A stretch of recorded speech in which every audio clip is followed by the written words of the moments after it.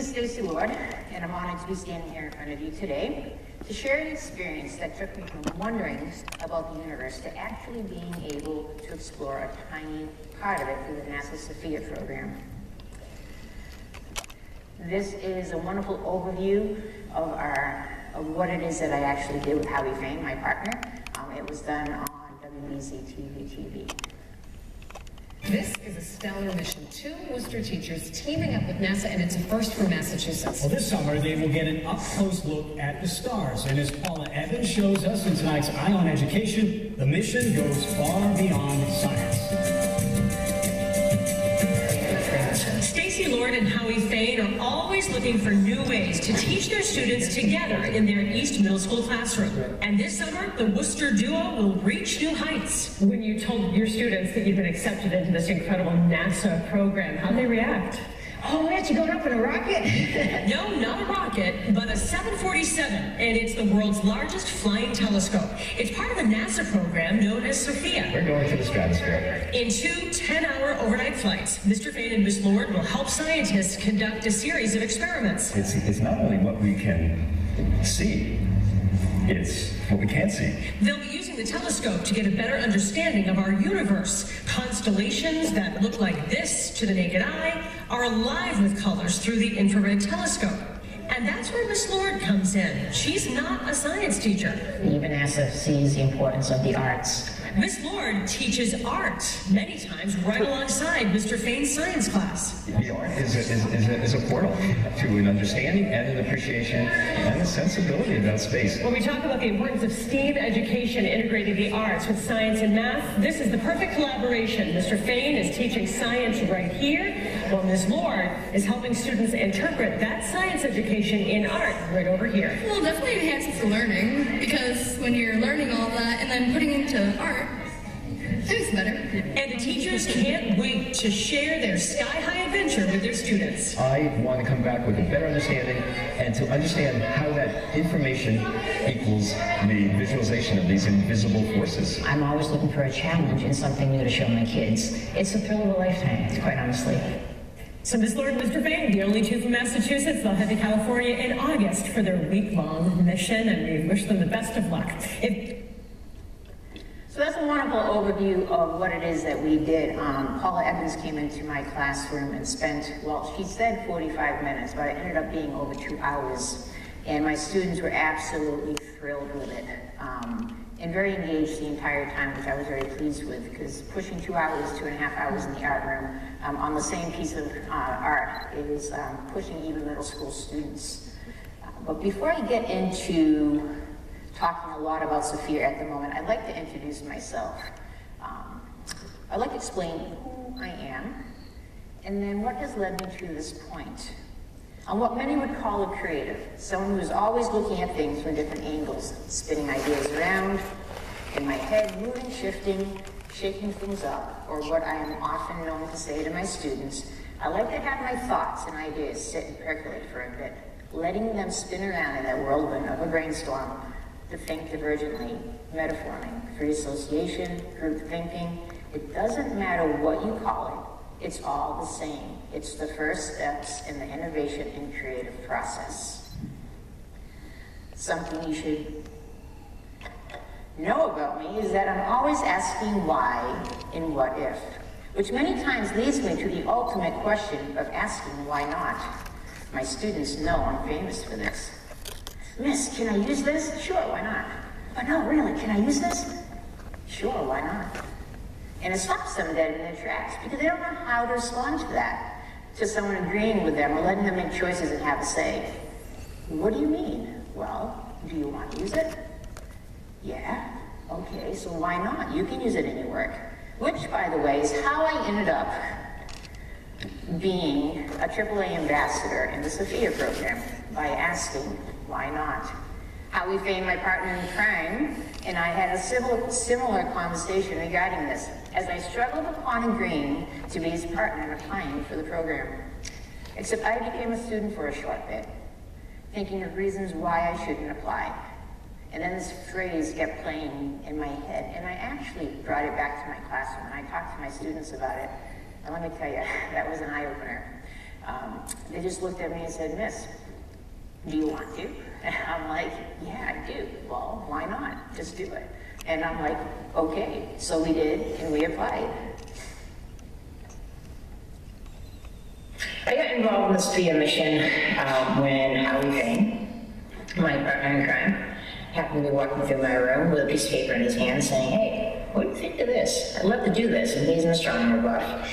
And I looked at it and I'm just like, well, first off, it's about astronomy and you need a science background. And I'm just like, well, let me look at it, because I never say no to things. So I took it home, I read it over, and came back the next day and I said, "Sounds amazing, except," I said, "I don't have a science background." And they strongly recommend that you have a science background.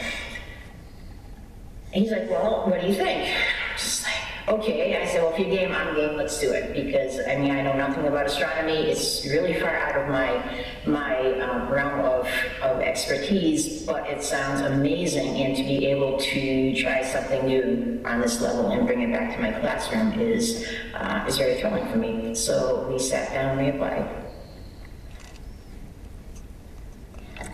I hold the position of the Eastern Region Director of the middle level of the NAEA, and I'm also the middle level director for the Massachusetts Art Association.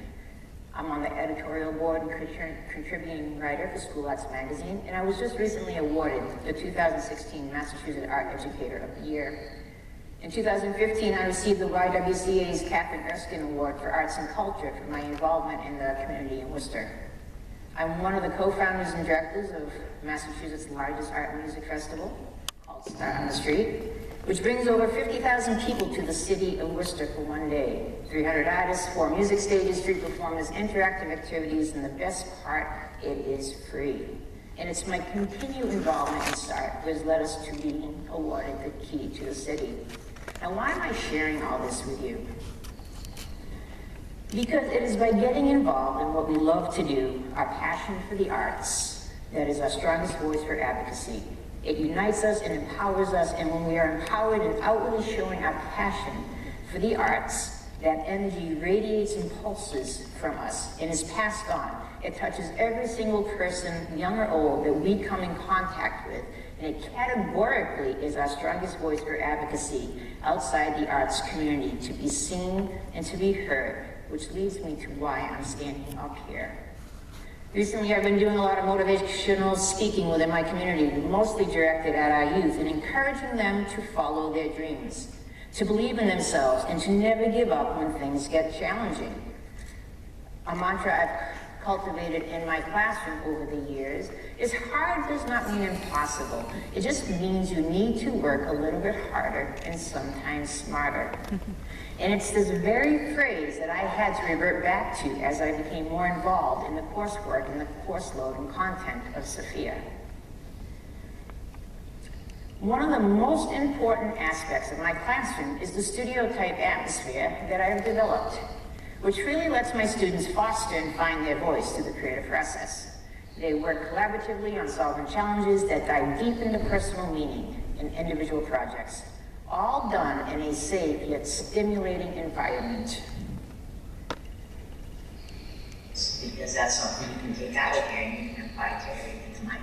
It's not just about art and the science and concept, it's all living, you know? And I try to instill that in my students, and you know what, I like to say that I'm successful when you look at the projects that these kids do when they come into my room, they sit down and they say, "I can't do this." I say, "Yes, you can."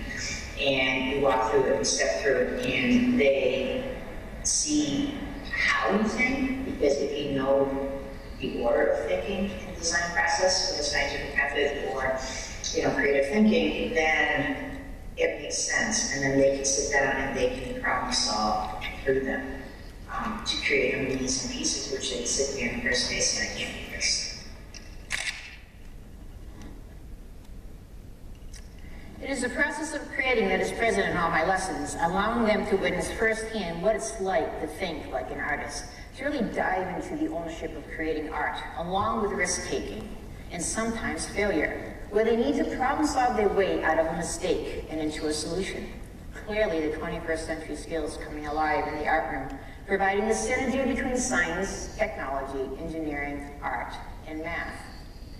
It is real-life application of ideation and critical thinking that is fostered within my classroom, and it instills in my students the skill sets that they need to apply to become independent thinkers. Coincidentally, it is also the same skill sets that I needed to apply to my own life as I went through the challenges of working full-time, taking a graduate level class in a subject that was very unfamiliar to me, taking care of my family, attending the NAEA 2015 conference in New Orleans, and life in general. And I'm sure many of you can relate to this. Skill sets that are needed so that I could reach for those very same stars that I have been pushing my students to reach for. Which brings me to what I have to say has been one of the most astounding experiences of my life. This experience has transformed me into who I am today, and that was only made possible because I made a conscious act to get involved in an area of science that I had very little knowledge in.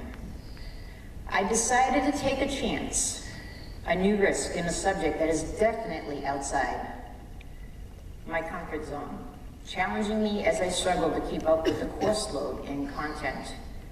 Throughout the first few weeks of class, my mantra was constantly playing back in my head. Hard does not mean impossible. It just means you need to work a little bit harder and sometimes smarter.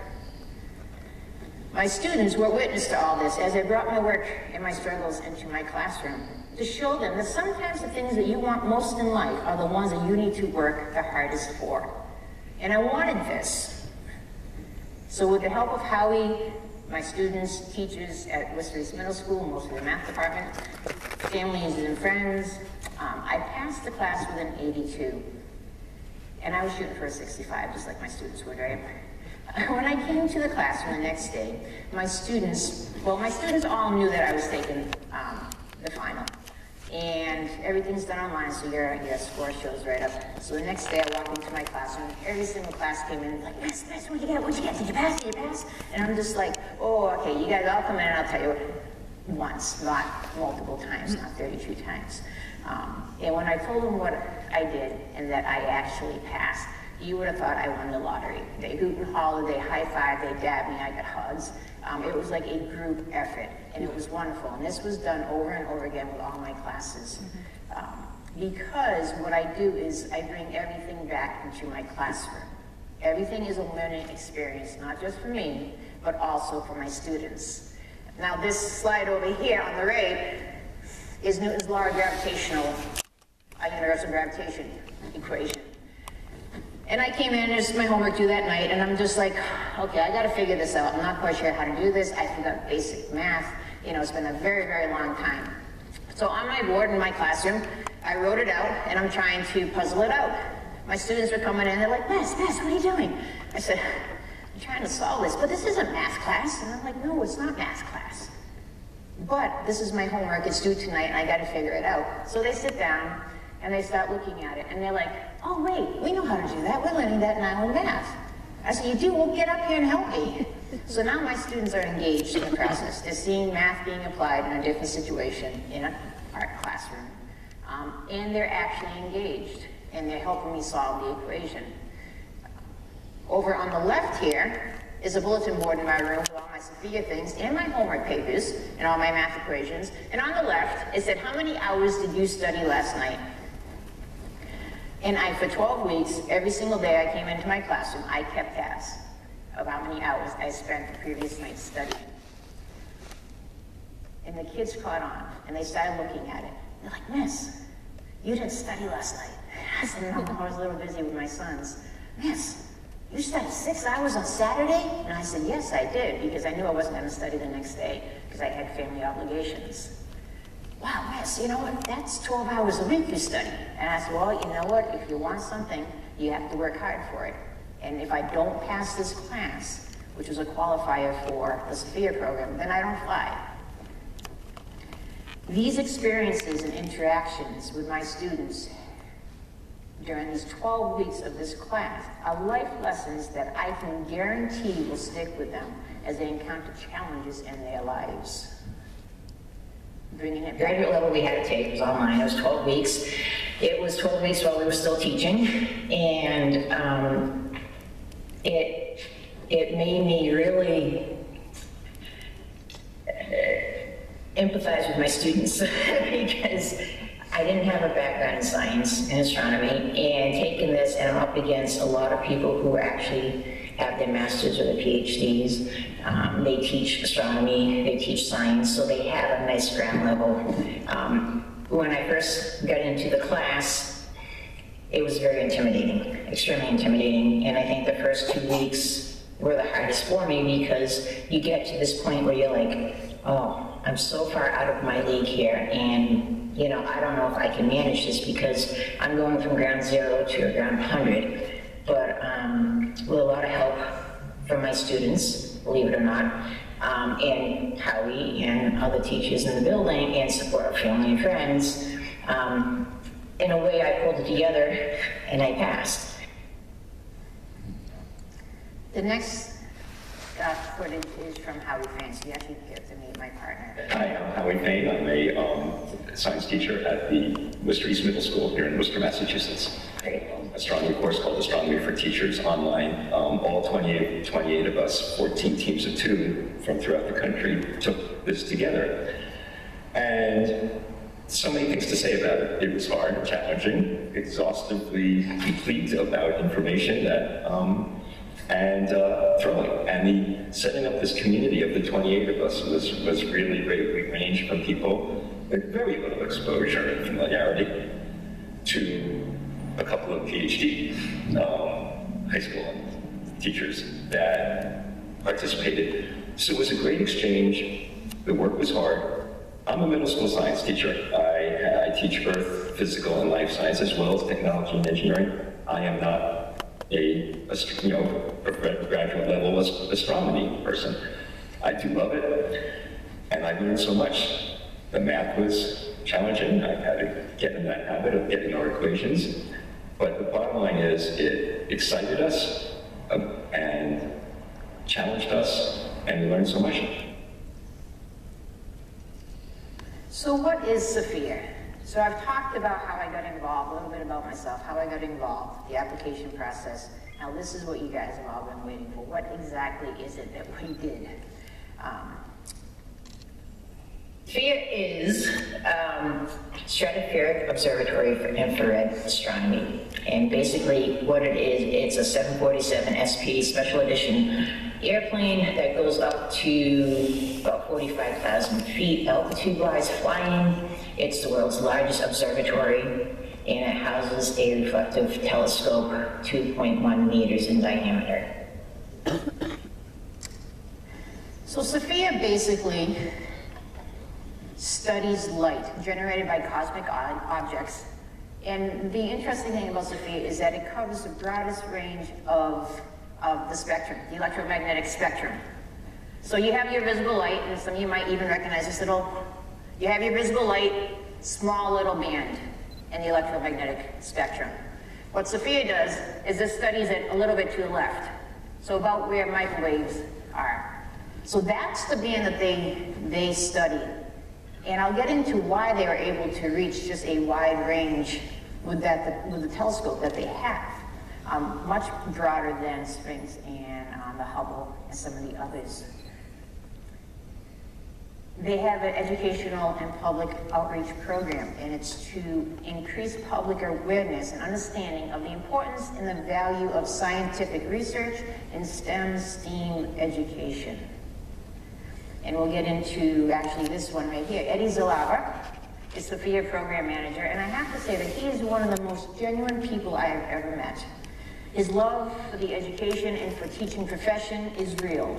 And not only teaching, but his love for the arts and the important role they play and the need to play in our educational system. He flew with us on our second flight, which was quite interesting because he hasn't flown yet. He's been program manager for 7 years now, I believe. And never once has he taken a flight. But he chose to fly with us on our second one. And during that flight, those 10 hours we were up in the sky overnight, he sat down with me and we had a lovely, wonderful, very inspiring conversation about the mix of science, the blending, the synergy of science and art.